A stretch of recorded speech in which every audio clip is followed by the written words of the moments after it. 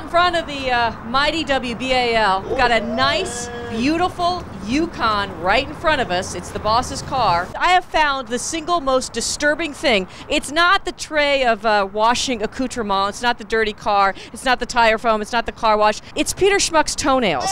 Take a look at these toenails. I'm sorry. Pete, can someone get a pair of clippers over here? Please, someone squirt Peter's feet at some point if you don't mind. Let's start. Now, Susan. I don't think he should be able to have a water gun in his hand. Wasn't he just supposed to be an observer? I didn't have anything. I agree with the rules. I'm just happy all we have to do is wash this Yukon instead of Wes. Oh.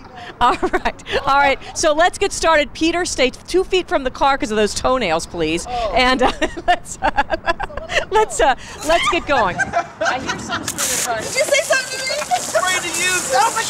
Peter Schmuck started the water fight with the gun. That's right. And, see, you've been in politics. This car's getting clean fast. I know about that.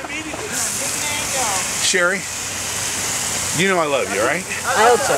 I do. You're one of my best friends in the world. But it's getting close to the end of the show. Yeah. And I have to.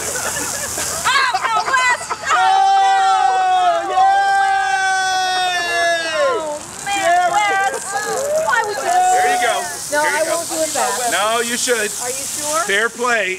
Turn around. It's fair play. All right, this is for everybody. This is for the football season. This is for the basketball season, Wes. There you go. This is what a winner looks like. Cheating on the football. This is what a winner looks like. Shamu, over here.